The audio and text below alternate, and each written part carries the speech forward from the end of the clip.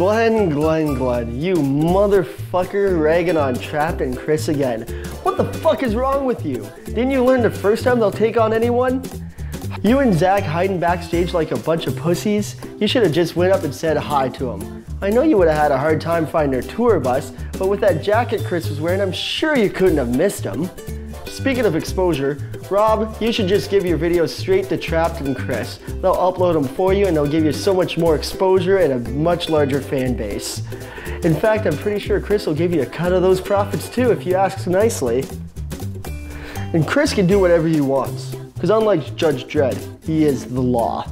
David Garrett, we didn't have time to Photoshop a crowd in there. That's the crowd that actually showed up for Trapt, believe it or not.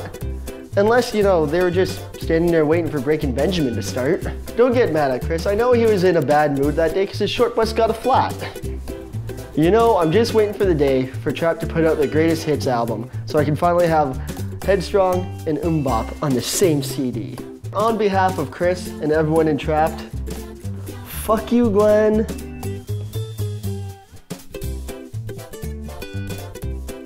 When Trapt puts out the greatest hits album, so I can finally have...